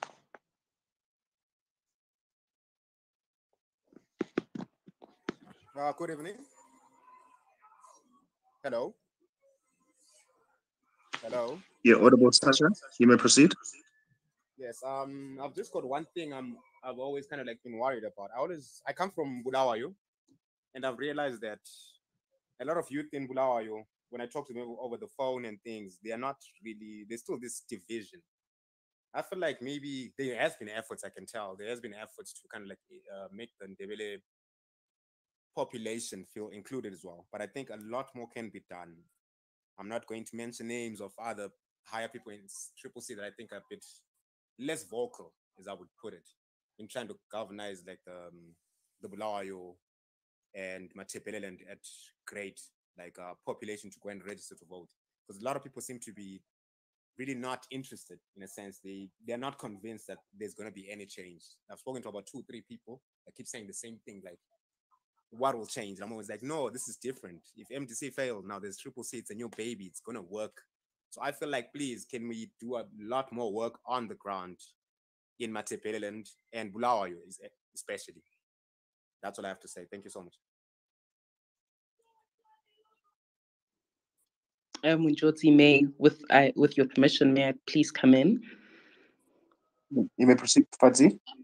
Thank you. Sasha, thank you very much. You raised a very important issue, and one that's obviously very close to our hearts. The one of unifying Zimbabwe with all its creeds, with all its races, with all its tribes, with all its, diversity. Every citizen must be included, which is why we said that the only qualifier to join the Triple C is that one is a citizen of Zimbabwe and is interested in the goal of ensuring that there's a better Zimbabwe for all. Now, I just want to make it abundantly clear that when the Triple C wins, everybody wins, because this thing belongs to the citizens. It doesn't belong to President Nelson Chamisa. It doesn't belong to any, I'm not sure who you have in mind when you said some of the top leaders, but certainly, it doesn't belong to any elites. It is a thing that belongs to the people. It is a movement that you should feel every right to take full ownership of. If you are sick and tired of a particular councillor in Luveve or in any part of Bulawayo, if you're tired of your MP in Bulawayo South or whichever region, you now have an opportunity to make your voice heard. Obviously, I'm very pleased to report that we had a clean sweep, in fact, clean sweeps in Bulawayo in the by-election, but that doesn't mean that the room for improvement can't be filled. A lot more work needs to be done. But it's not a question of saying, well, President Chamisa, you throw yourself in front of an army tank and save us. We all have a responsibility. My own personal philosophy is that if you want to see change in the political space, you have to be the change you wish to see. We all have a responsibility. It's not a question of sitting at home and tweeting and saying, Mahere Manya Kuma rural areas, while you sit back and do nothing. We have a collective responsibility. We all have to participate. That's the only way this thing is going to work. And not only should people register to vote, but people must also step up to participate. When the call is made for candidate selection, offer yourself up if you believe you've got the skills and the competence. We want to see the strongest parliament we've ever seen in 2023 in terms of competence, people who are engaged, people who are clued up on the issues, people who participate within their communities and offer a convening platform for their communities to develop, people who are constantly making sure that citizen issues are front and center in the political discourse. We can't have a political discourse that's dominated by issues to do with personalities and positions. No, we want the daily struggles that we face as citizens to be front and center. I think, in fact, I know and I believe that the Triple C offers us as citizens, I'm speaking now as a citizen, not as the caretaker spokesperson of the movement, that it really is a chance for us to say, look, this is the kind of politics that we want. If you're in Mount Pleasant, as I am, Mount Pleasant constituency, you say, look, this is how I want things to be done in this constituency. If you come from Luveve, if you come from Kulumane, if you come from Zilikazi, wherever it is, put your stake, put your issues on the table. If you don't champion your issues, no one is coming from anywhere to save us. We don't want to replicate the toxic politics of the past, where we relinquish as citizens our power to just a few people, because we know that absolute power Power corrupts and absolute power corrupts absolutely, which is why we want disparate power, the citizen, the power to be diffused amongst the people, and the people to always hold each and every person who offers them up to lead to account. It doesn't matter that the person you're holding to account is from Triple C. That's our obligation. If they're not coming back to the people, take them to task. If they're not acting with integrity, take them to task. If they're acting in a corrupt way, remove them. That is the kind of politics that's going to take Zimbabwe out of the quagmire it finds itself in. And this is not just to Bulawayo, it's to every single province, whether in Manicaland, in Masvingo province, in Mashonaland, in wherever you are. Please, let's take responsibility as citizens. We've been given like an open penalty where we can take it and say, look, this is our chance to drive social change. Let's do all the needful to ensure that we win as Zimbabwe for change. I hope that answers you, Sasha. Thank you so much, Fadzai. I think that's quite clear. And I think that brings us to the end of this this dialogue on spaces. And I think the issues that are coming out are quite clear, that our electoral or Zimbabwe's electoral environment is problematic at the moment. There is a lot of work to be done between now and the 2020.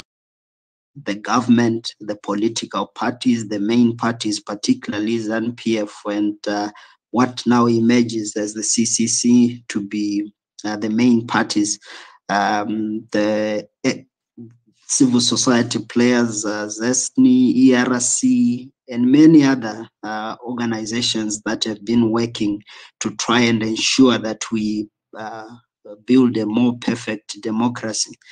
Because I think that democracy, when it produces the will of the people, it is a perfect thing. It is a good thing. It allows people to really have confidence in the processes that unfold in their countries, and people support things. And it's easy to develop when there is less conflict and less contestation of outcomes of elections. So as part of what I said in the beginning, CELO will continue to put these dialogues together to bring people to try and build on democratic practices, but also to try and build consensus among people, share some of the problems. I know that tonight we have heard more about the problems. In some spaces, we'll focus on the solutions, what has to be done moving forward. And I want to thank the speakers, but before I do that, I see that Ellen is back in. And Ellen, I know that yeah, technology is always a challenge. This is the downside of it, rather than physical meetings. But I want you to have 2-3 minutes of just summing up your input, but also give your closing remarks, I think, on what you guys are seeing and your expectations for the 2023 elections, and your final word. Thank you, moderator, and apologies for the technology hiccup. Actually, I don't know what you didn't hear because I kept on talking. So I don't know where I was booted out at which stage. So I think, like you rightly said, there's need also to continue with these discussions and other platforms and spaces where we can speak about what needs to be done, probably by who. But like I indicated, if you had that part when I was talking about the need for regional bodies like African Union, SADC, to also help us as Zimbabweans, civic society, political parties push for electoral reforms before 2023.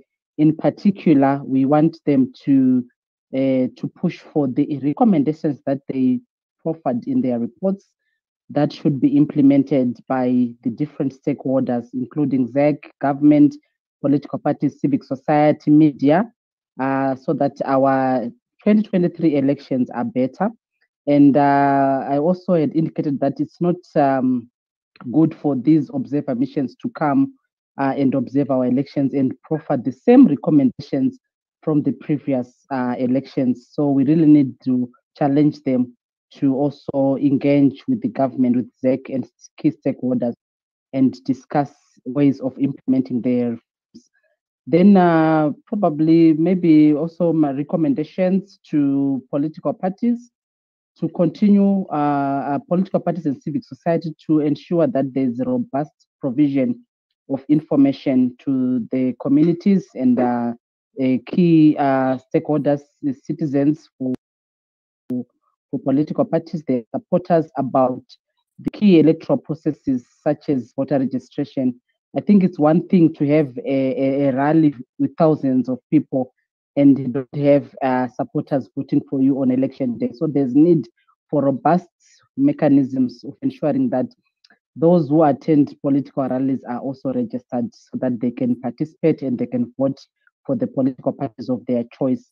The statistics released by ZEC, I think today or yesterday, I can't remember, but I saw them on Twitter. I think there's clear indication that there's appetite from the youth to register. The numbers are clear that there are more youth that registered in the phase 1 BVR blitz process. So we need to continue pushing the youth and also women, people with disabilities, to also go out in numbers and register and take advantage of the current civil registry blitz to get their identity documents as youths and also as citizens of Zimbabwe. Then my other concern that probably we can discuss at another stage, Munjozi, is around the need for also civic society and political parties in particular to demand clear procedures or clear regulations, rather, so that these there's a clear policy and law around the delimitation process. In particular, on the issue of engagement, ZEC has indicated that they'll be engaging citizens, but we don't know what kind of engagement in terms of mechanisms that ZEC will employ during this process. And we need also to educate citizens about the process so that they can engage meaningfully in the delimitation process. It's one of the key electoral processes that we also need to have oversight as political parties, as civil society, as citizens of Zimbabwe.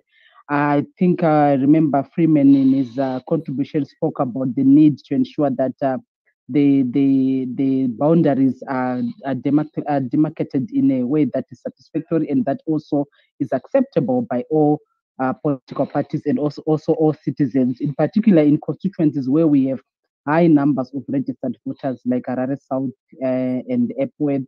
I think we also have Dangamvura, among others. So we also need to ensure that citizens can meaningfully participate, taking note of the key political and key technical considerations, and also ZEC, ensuring that ZEC also employs the issue of delimitation principles in terms of transparency and also in ensuring that they engage with the different stakeholders.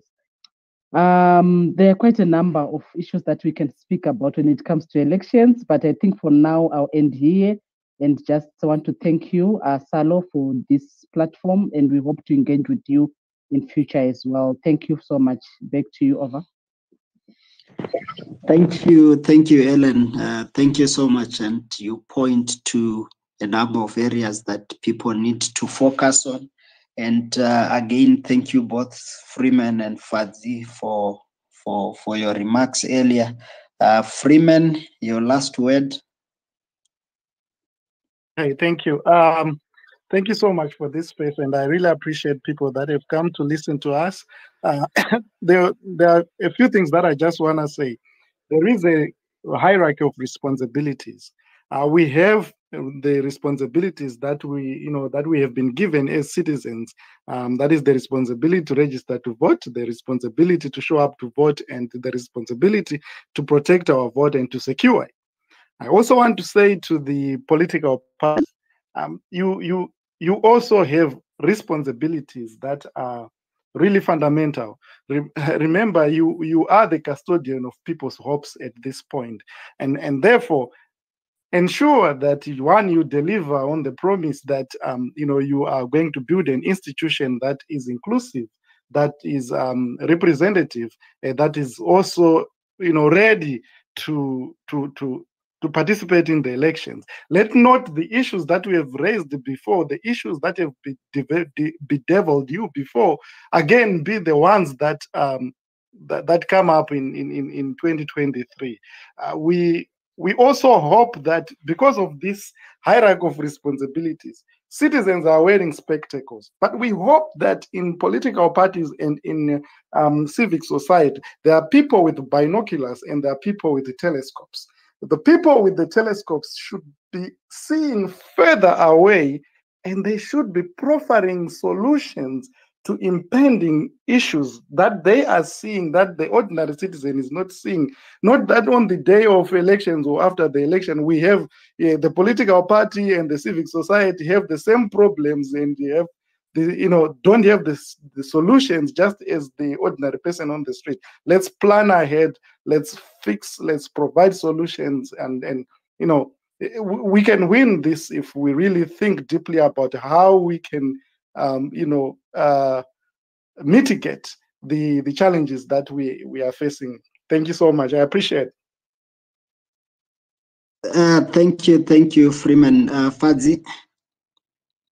Thank you so much, Munjotsi. I think all that remains is for me to really thank the citizens and everybody who stepped up to the plate to participate in one way or the other. We are living in, like I said, a sophisticated dictatorship. It's not easy to be a politician in this environment. It's not easy to give money if you're a citizen, whether you're in the diaspora, within Zimbabwe. It's not easy to stand as a polling agent. It's difficult to be a candidate, but we really are seeing a huge pull by the citizens to really converge, come together, and really do their best despite the odds and in very difficult circumstances. And I think the results that we've seen in just the last 2 months really bode well for the future. Of course, we're not naive to the enormity of the task that lies ahead. And I think I'm happy to see Ellen Shiriedenga here. She really is doing amazing work within the elections directorate. And I think she was the one, I have to point out, who did the heavy lifting of getting the voters roll from ZEC and making sure that it could be available, just so that we could all work together to ensure that it's come through. And I know that our lawyers are as well working around the clock on a volunteer basis to ensure that solutions are found. And again, it's not as though everything works in a straight line. I think I'll stop there. Suffice it to say that we have a goal 2023 together. And our collective goal, citizens, is that we have to ensure that we obtain 6 million votes in the presidential election, a 2/3 majority in parliament, and clean sweeps in the local authorities. We all must ensure we play our part in this. If you've got a special skill, please offer yourself up. And I really have to thank all of those who've volunteered in one way or the other, the web developers, the graphic designers, the lawyers, the data analysts, a lot of people, communications experts, consultants are all coming up and offering their services. Let's continue to do that again, so that we all make sure that the machine is ready and well-oiled for 2023. I know I speak for President Chamisa and the entirety of the movement when I say the future is bright, the future is exciting. The CCC is our only best forward as citizens to win Zimbabwe for change. So let's all make sure we participate. Apathy is simply not an option available to us because, like I said, if the CCC wins, we all win. If the CCC loses, we all lose. The poverty will continue, the injustice, the bad leadership. Let's all participate and make sure we do our part. And not to forget, of course, the region, SADC. You also have a responsibility as international institutions and the international community that is closest to us. You have a responsibility to hold Mr. Mnangagwa to account.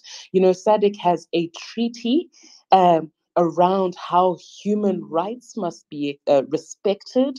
SADC has election guidelines that bind all its members. This is clear as a matter of, international law. So we're not asking the region to do anything that's outside its mandate.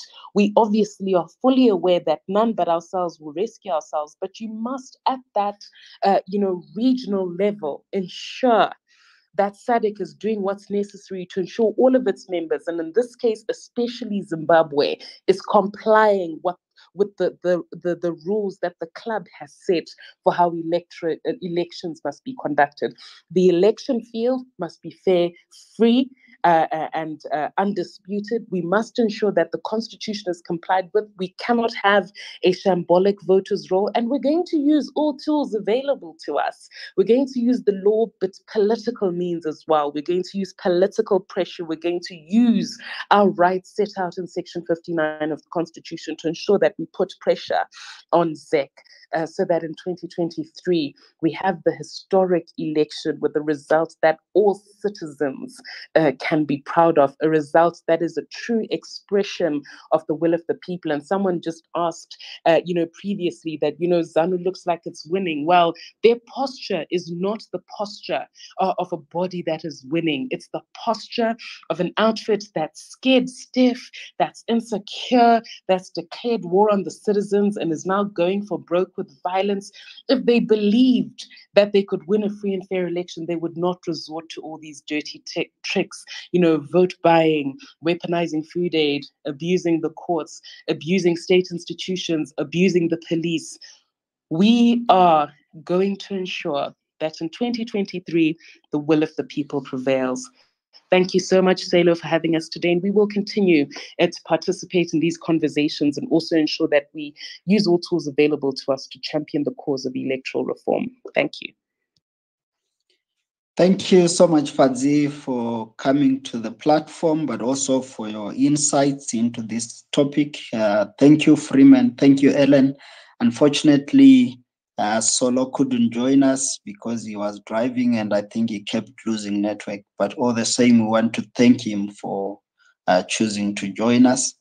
All that's left is for me to thank everyone who is here. And before I do that, I just want to say that, as I said earlier, the lessons are quite clear from the by-election. There are many challenges that are there. Zimbabwe has been going through these problems for the past decade, for the past 2 decades at the very least.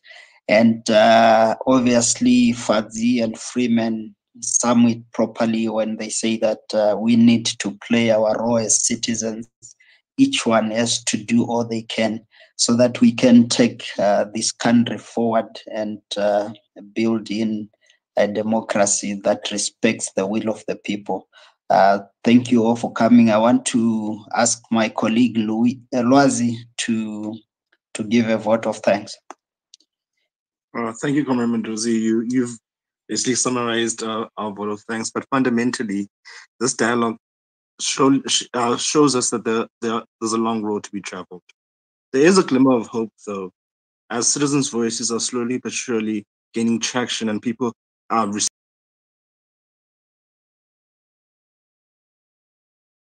come board. Thank you so much, our viewers and listeners. This is Tarisai, live here on Change Radio.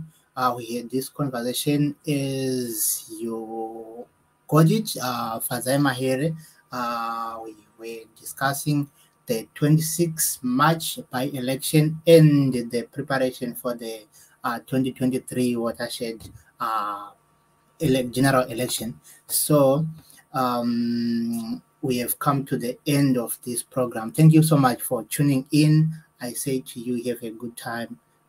Good night. Thank you so much for coming through. Please join us. We have more programs coming. We'll be here with you. Thank you so much. Bye.